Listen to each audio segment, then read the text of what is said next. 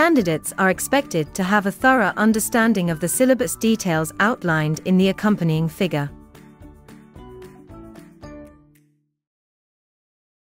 Properties of magnets. Magnets have two poles as a north and a south at the end of the magnets. Magnetic forces are the strongest at north and south poles. When two magnets are held close together, there will be a force between the magnets. Unlike poles attract, like poles repel.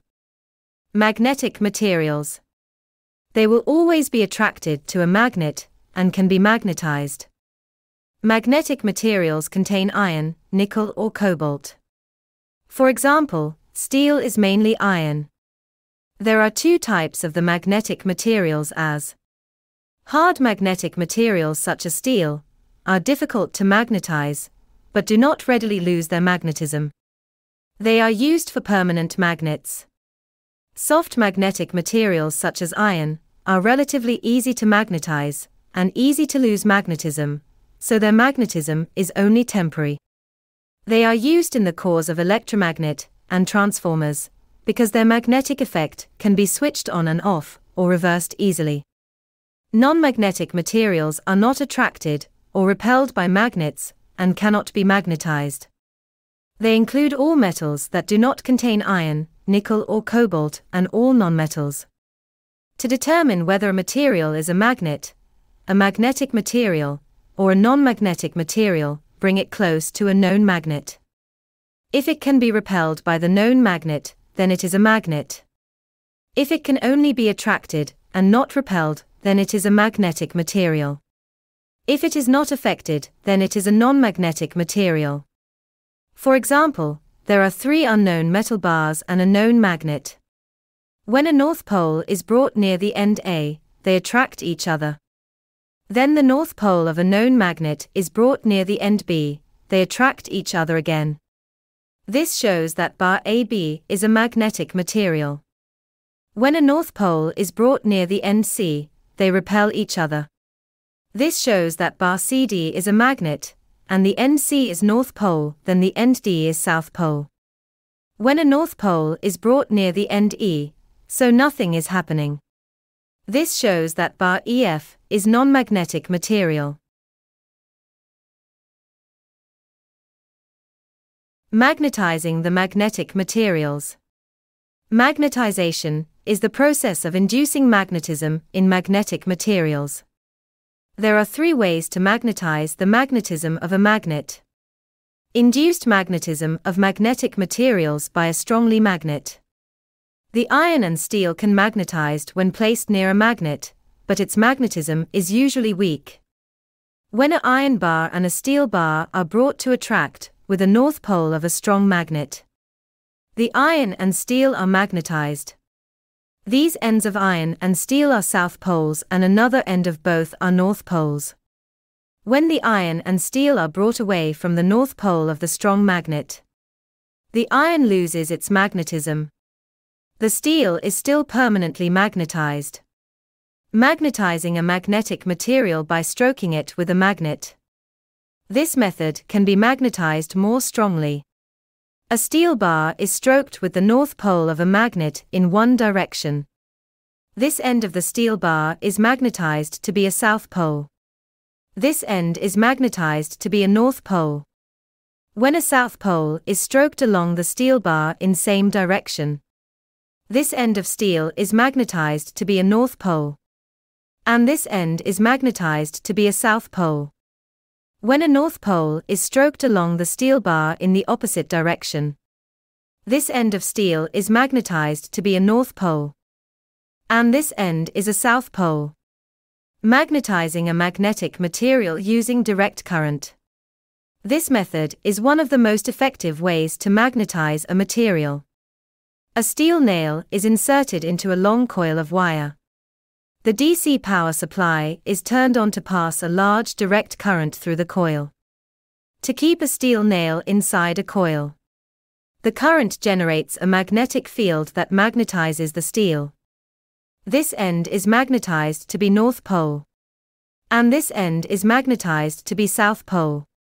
We will explain this process in more detail in the section of 4.5.3 Magnetic effect of a current.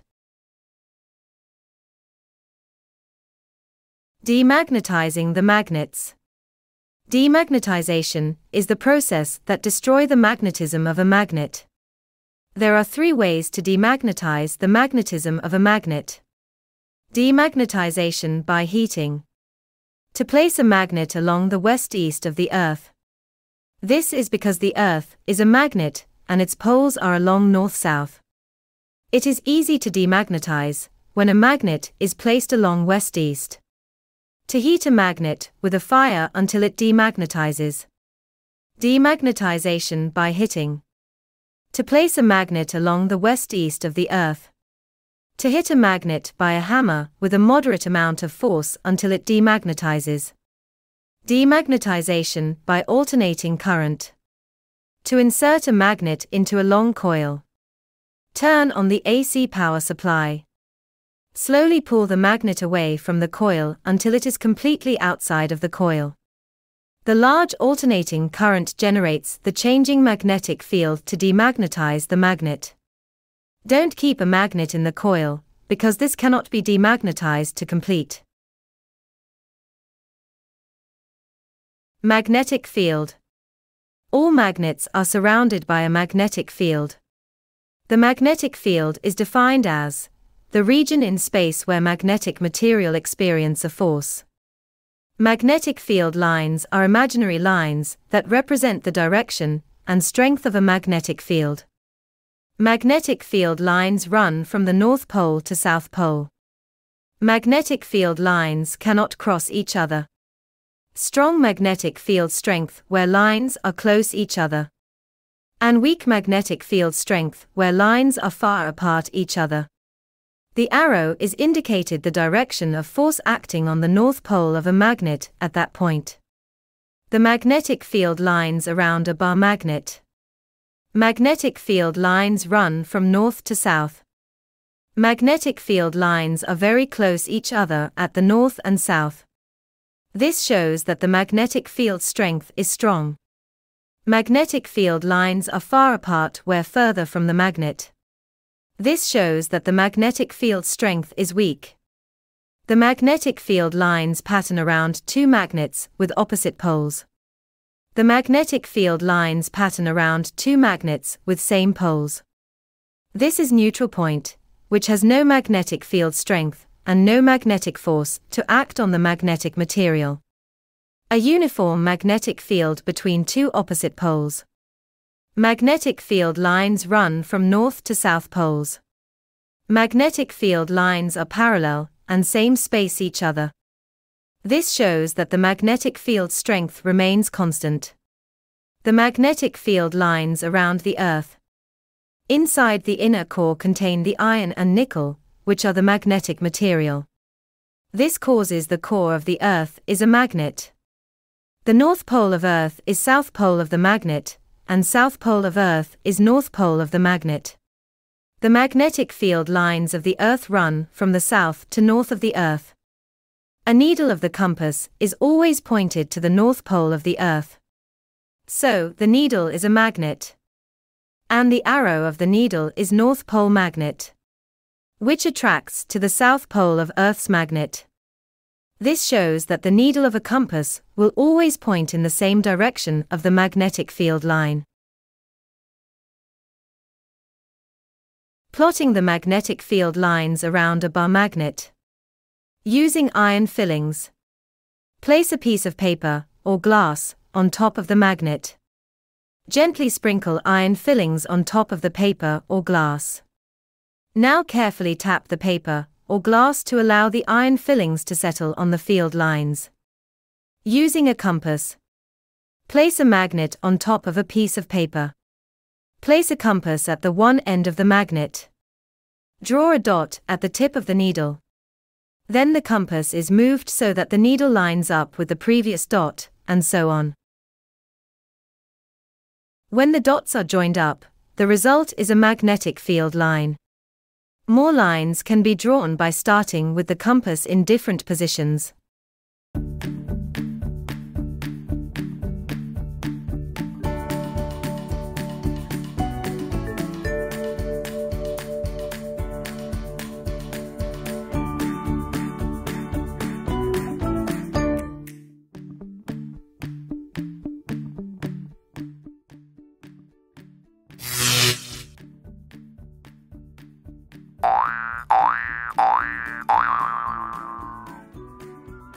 Candidates are expected to have a thorough understanding of the syllabus details outlined in the accompanying figure.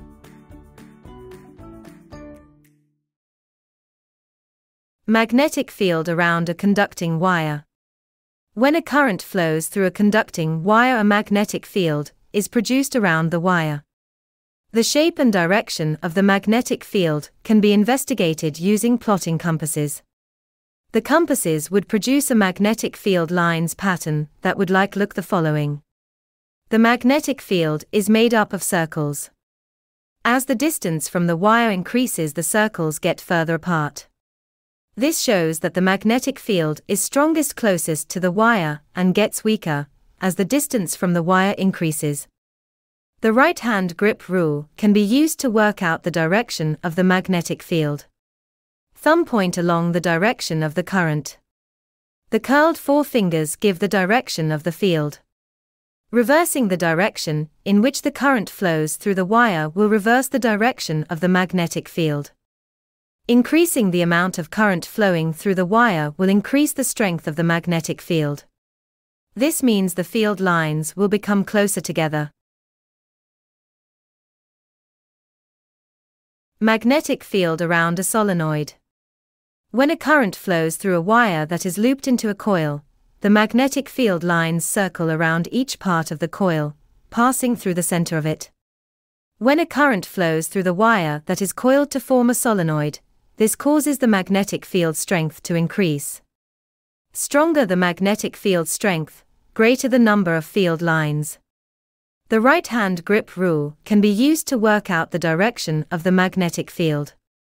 The curled forefingers give the direction of the current in the solenoid. Thumb point along the direction of the field. This end of the solenoid is North Pole. This end is South Pole. The magnetic field pattern will look the following. The magnetic field around the solenoid is similar to that of a bar magnet. The magnetic field inside the solenoid is strong and uniform. Reversing the current direction reverses the direction of magnetic field. Adding more turns increases the solenoid's magnetic field strength. The electromagnet. A solenoid can be used as an electromagnet by adding a soft iron core. The iron core will become an induced magnet when current is flowing through the solenoid. The magnetic field produced from the solenoid and the iron core will create a much stronger magnet overall. Iron core is the soft magnetic material. It is easily magnetized and demagnetized, allowing the electromagnet to be switched on and off by turning the current on and off. When current flows, a magnetic field forms around the electromagnet. When it is switched off, the field disappears. Changing the direction of the current also changes the direction of the magnetic field produced by the iron core. The strength of an electromagnet can be increased by increasing the size of the current, which is flowing through the wire, increasing the number of coils, adding an iron core through the center of the coils. Electric bell. An electric bell relies on an electromagnet to function. When the button switch is pressed, a current passes through the electromagnet, creating a magnetic field. This attracted the springy metal, causing the hammer to strike the bell. The movement of the springy metal breaks the circuit by separating the contacts.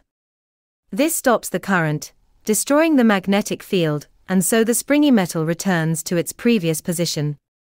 This re-establishes the circuit, and the whole process starts again. Force on a current-carrying conductor wire.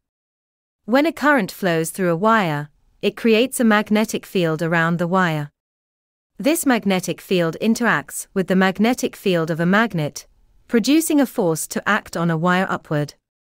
This causes the wire to move upward. The Fleming left-hand rule helps determine the direction of magnetic force on the wire. The index finger points in the direction of the magnetic field. The middle finger points in the direction of the current. Thumb points in the direction of the force, or motion. All three fingers are perpendicular to each other. The force is maximum when the current flows perpendicular to the magnetic field. The force on a wire decreases when the current flows at the angle to the magnetic field. And there is no force on a wire when the current flows parallel to the magnetic field. The magnetic force is always perpendicular to both the current and the magnetic field. The direction of force on the wire can be reversed by reversing the current. Reversing the magnetic field. If both the current and magnetic field are reversed at the same time, the direction of the force remains the same. The magnitude of magnetic force can be increased by increasing the current. Increasing the magnetic field strength by using the stronger magnet. Increasing the length of the wire that interacts with the magnetic field by adding more loops. Loudspeakers and headphones. Loudspeakers and headphones convert electrical signals into sound. A loudspeaker consists of a coil of wire which is wrapped around one pole of a permanent magnet. The loudspeaker is connected to an amplifier that provides an alternating current. This alternating current flows through the coil, creating alternating magnetic field around it. The alternating magnetic fields interact with the field of permanent magnet, causing a force to be exerted on the coil. As the constant change in the magnetic field direction, the exerted force on the coil will constantly change direction, causing the coil to oscillate. The oscillating coil then causes the paper cone to oscillate. This makes the surrounding air to oscillate, creating compressions and rarefactions, forming sound waves. Force on the moving charged particles in the magnetic field. When a negatively charged particle travels opposite to the current flow. A negatively charged particle travels to interact perpendicular to a uniform magnetic field directed into the page. This interaction creates a magnetic force being exerted on the particle, directed downward and perpendicular to its motion. Applying the Fleming left-hand rule, with your index finger pointing into the page along the magnetic field direction, and your middle pointing to the left along the current direction. You see that your thumb points downward, indicating the direction of force acting on the negatively charged particle. This force always acts on the particle at a right angle, causing it to move in a circular path. When the negatively charged particle leaves from the magnetic field, it moves in a straight line, because of the absence of the magnetic force. When a positively charged particle travels in the same direction as the current flow, a positively charged particle also interacts perpendicularly with a uniform magnetic field directed into the page. This interaction creates a magnetic force acting on the particle, directed upwards and perpendicular to its motion. Applying the Fleming left-hand rule, with your index finger pointing into the page along the magnetic field direction, and your middle pointing to the right along the current direction. You see that your thumb points upwards, indicating the direction of force acting on the positively charged particle. This force always acts on the particle at a right angle, causing it to move in a circular path. When the positively charged particle leaves the magnetic field, it moves in a straight line, because of the absence of the magnetic force. The DC motor without the split ring commutator. It is the device which changes electrical energy to kinetic energy. The simple DC motor consists of a coil of wire, which is free to rotate, positioned in a uniform magnetic field. When the current is flowing in the coil at right angle to the permanent magnetic field, the current creates a magnetic field around the coil that interacts with the field from the permanent magnets. This produces the forces being exerted on the coil, causing it to turn. The direction of the force can be determined using Fleming's left-hand rule. As current will flow in opposite directions on each side of the coil, the force produced from the magnetic field will push one side of the coil up and the other side of the coil down. This will cause the coil to rotate, and it will continue to rotate until it is in the vertical position. In the vertical position, the magnetic forces on each side of the coil act upward and downward, cancelling each other out, resulting in no net turning effect. However, the momentum, or inertia, of the coil keeps it turning until the magnetic force takes the moment of force in the opposite direction again. This causes the coil to oscillate with a small angle. To prevent this and ensure continuous rotation in one direction, a split ring commutator is used. This device reverses the current flow in the coil as it reaches the vertical position, effectively changing the direction of the magnetic forces and pushing the coil to continue rotating. The DC motor with the split rings commutator. This is the split ring commutator. It swaps the contacts of the coil. This is the carbon brushes, which make sliding contact with the split ring. As the coil rotates, the carbon brushes are at rest. When the current flows through the split ring and coil, the force on the blue side is upward due to Fleming left-hand rule. And the force on the red side is downward. As the coil rotates until it reaches a vertical position, the gap in the split ring aligns with the carbon brushes. This makes no current flows through the coil, causing no forces act on the both sides. The momentum of the coil keeps it turning until the blue split ring connects to the red carbon brush, and the red split ring connects to the blue brush. This reverses the direction in which the current is flowing in both sides of the coil. This keeps the current leaving the motor in the same direction. Reversing the direction of the current will also reverse the direction in which the forces are acting in both sides of the coil. As a result, the coil will continue to rotate in same direction. So, the split ring commutator reverses the direction of the current in the coil every half turn when it is vertical. This will keep the coil rotating continuously in same direction as long as the current is flowing. The speed at which the coil rotates can be increased by increasing the current. Use a stronger magnet. This causes the magnetic field strength to increase. Increasing the number of turns in the coil. The direction of rotation of coil in the DC motor can be changed by reversing the direction of the current.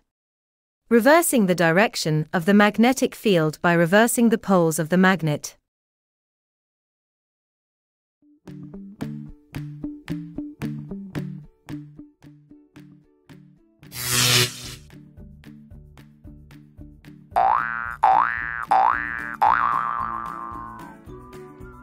Candidates are expected to have a thorough understanding of the syllabus details outlined in the accompanying figure.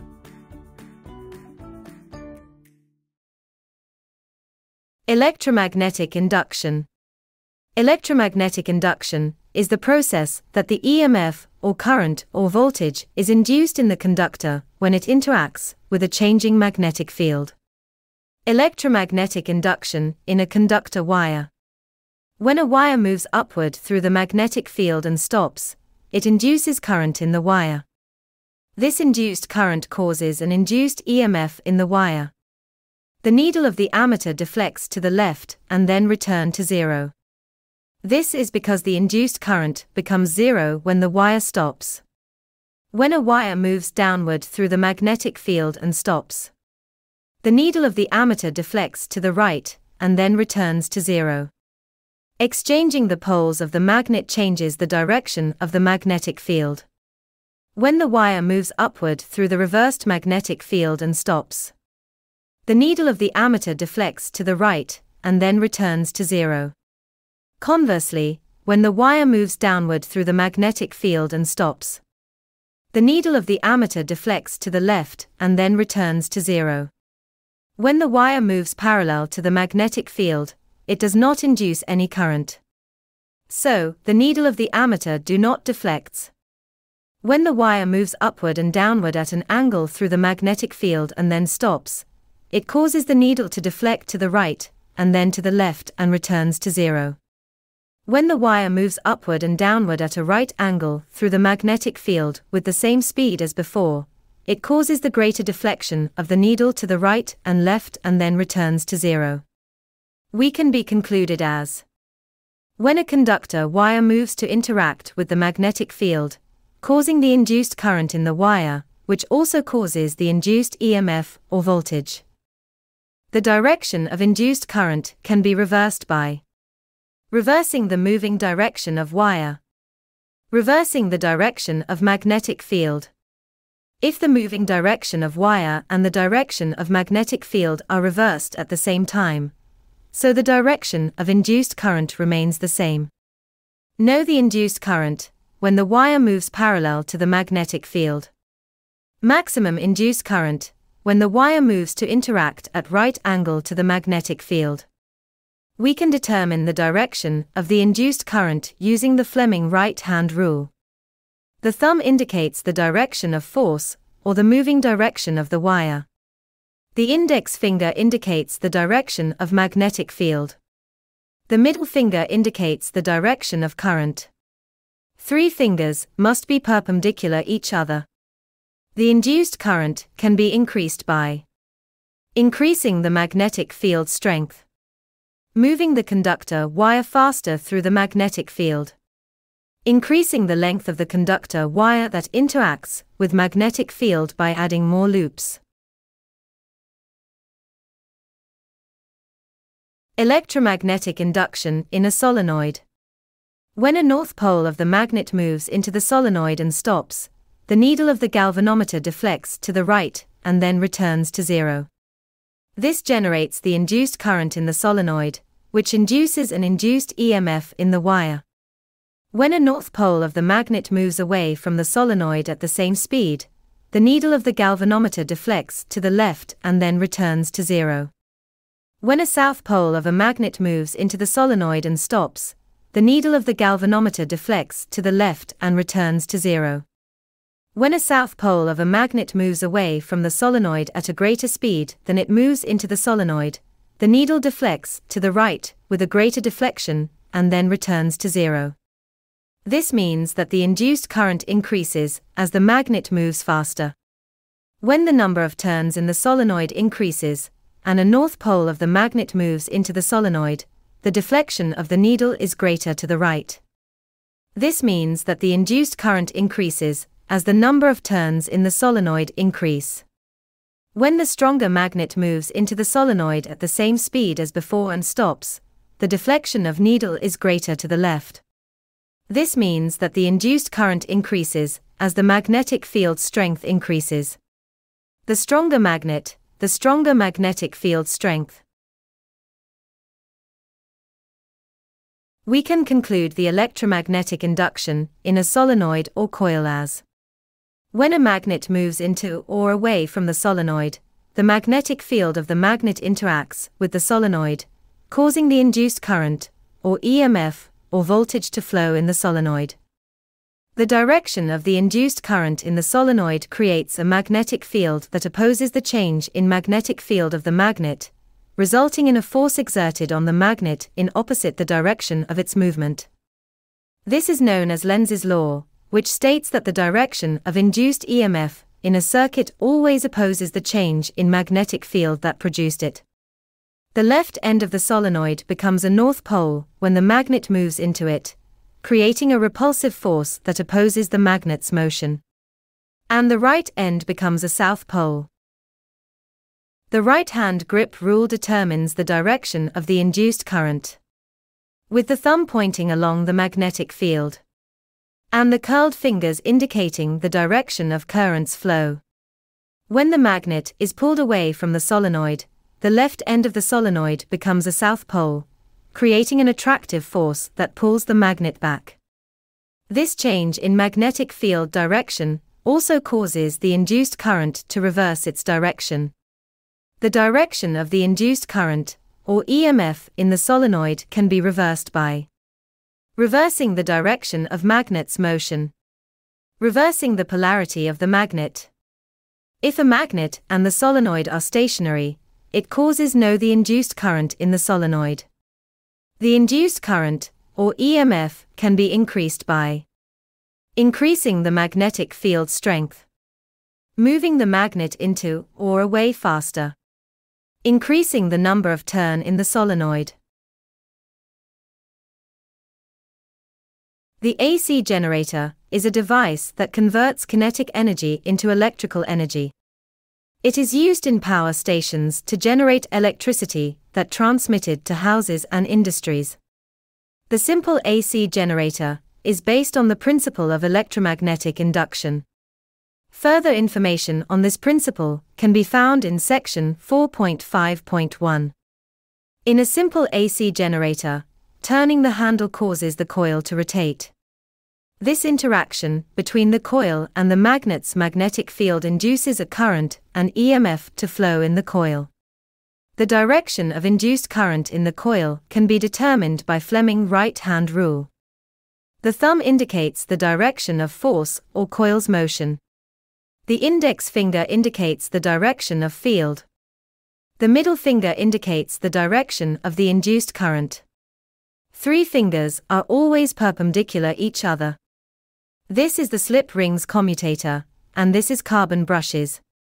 The contact between the slip rings and carbonation brushes are sliding contacts. As the coil rotates, the carbon brushes are at rest. The slip rings reverse the direction of current every half turn when the coil is vertical.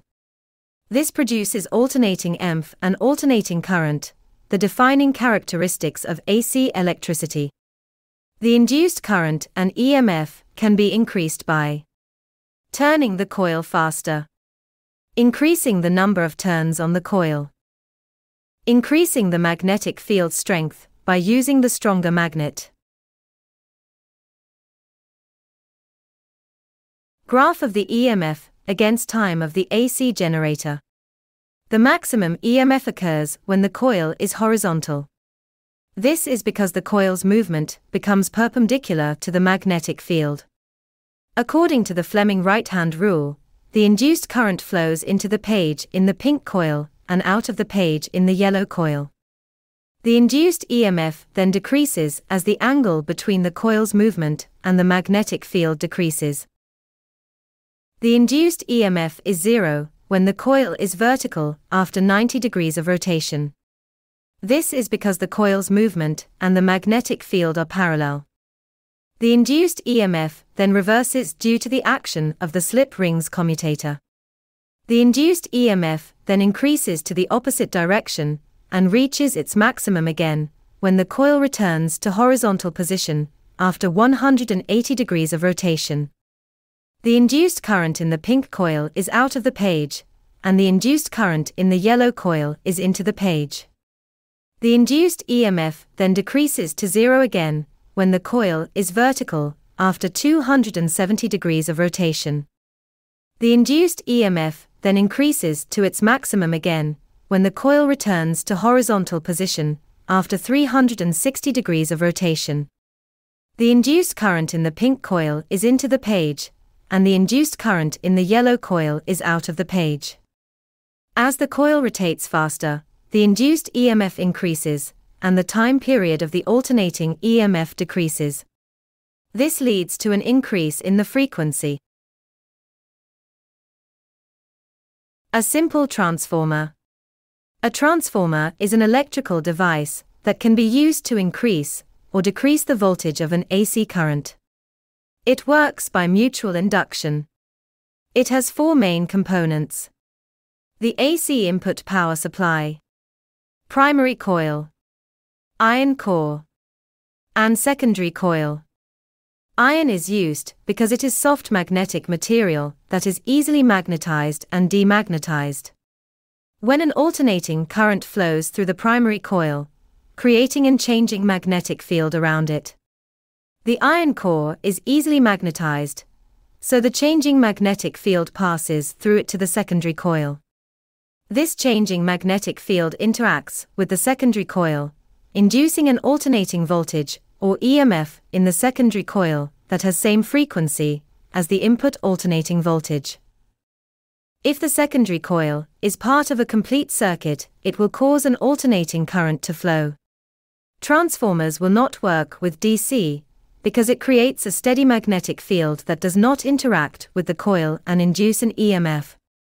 There are 2 types of transformers, as the step-up and step-down transformers. Step-up transformer It increases the voltage of an input power supply, meaning Vp is less than Vs, and the number of turns on the primary coil is less than the number of turns on the secondary coil. Step-down transformer. It decreases the voltage of an input power supply, meaning Vp is more than Vs, and the number of turns on the primary coil is more than the number of turns on the secondary coil. Assuming all magnetic field lines pass through both coils, and there is no energy loss due to heating effects, the following equations apply. Where Vp is the voltage in the primary coil, Vs is the voltage in the secondary coil, Np is the number of turns on the primary coil, Ns is the number of turns on the secondary coil. The output power will be the same as the input power of supply. Where Vp is the voltage in the primary coil, Ip is the current in the primary coil, Vs is the voltage in the secondary coil, Is is the current in the secondary coil. National grid are networks of wires and cables that carry electrical energy from power stations to consumers such factories and homes. However, currents in long wires can lose lots of energy in the form of heat. The larger the current, the greater the amount of energy lost. If the current in the wires is kept to a minimum, the heat losses can be reduced. Transformers help us do this. Transformers are used in national grids, so that the electricity is transmitted as low currents and at high voltages. Typically, a large power station produces a current of 20,000 amperes at a voltage of 33,000 volts. The high current is fed to a step-up transformer, which greatly decreases the size of the currents and increase the size of the voltages. These step-up transformers increase the voltage of the electricity to approximately 400,000 volts. High voltages like these can be extremely dangerous, so the cables are supported high above the ground on pylons. As the cables enter town and cities, they are buried underground. Close to where the electrical energy is needed, the electricity is sent through a step-down transformer that decreases the voltage to approximately 230 volts, while at the same time increasing the current. High voltage transmission. When electricity is transmitted over large distances, the current in the wires heats them, resulting in energy loss. To minimize this loss, we use high voltage transmission lines. By using a transformer to increase the voltage, the current is reduced. This means we can use thinner, lighter, and cheaper cables to transmit the same amount of power, for example, aluminum cable. Alternating current is used for the transmission, because alternating current can be easily stepped up and down in voltage using transformers. This means that transformers only work with AC. Transformers will not work with DC. The calculation demonstrates why less power is lost from a cable if power is transmitted through it at high voltage. The first circuit, the power input is 2000 watts, 200 volts and cable resistance of 2 ohms. A current flows through the cable can be calculated by power equals current times voltage. To substitute, the power is 2000 and voltage is 200. The results of current is 10 amperes. When a current flows through a resistance, it has a heating effect, so power is wasted. The power loss can be calculated by power equals current squared times resistance. To substitute, current is 10 and resistance is 2. The results of power loss is 200 watts. The second circuit increases in the voltage from 200 to 2000 volts, while the power and resistance of the cable remain the same. A current flows through the cable reduces to 1 ampere. The power loss in the cable becomes 2 watts. These calculations show the power losses in a cable when the same amount of power is sent at high voltage is less than the low voltage. I hope you found this video helpful. If you did, I would be grateful if you would subscribe, share, like and leave a positive comment. Your support will encourage me to create more content. Thank you.